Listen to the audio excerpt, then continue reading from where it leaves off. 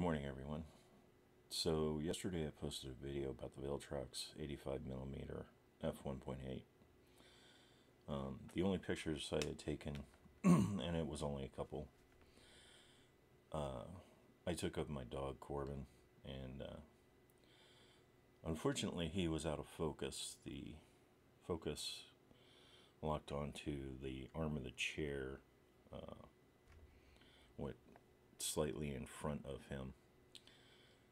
And going through my camera settings, I now know why. A couple of things. I had my f-stop set to f4.0, but I was relatively close to him, so that made the depth of field too shallow. And then the focus mode I had set was more of a general focus, so anyway, made some adjustments to the camera, and then took a few more pictures yesterday afternoon, and the results are nicely in focus, sharp, clear. So the Viltrox 85mm f1.8 lens is actually really good.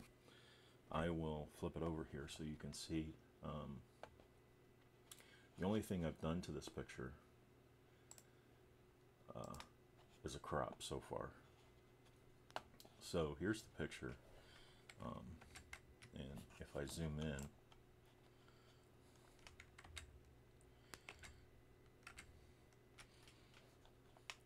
as you can see here, he's nicely in focus. We're getting the lashes.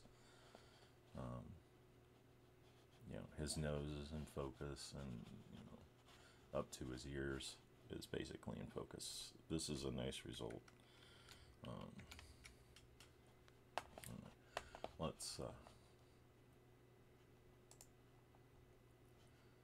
correct our levels here a little bit.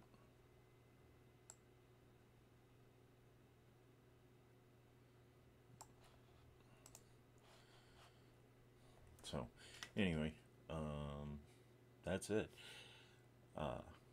As you can tell from this exposure, the Viltrox 85mm takes a nice sharp picture, and gives good results.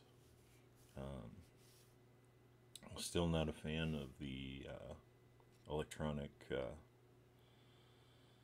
aperture control, but anyway, at this point I'll say that's my only, and it's nitpicking, issue, but it might be an issue depending on the type of camera you have, whether or not the camera can control the aperture.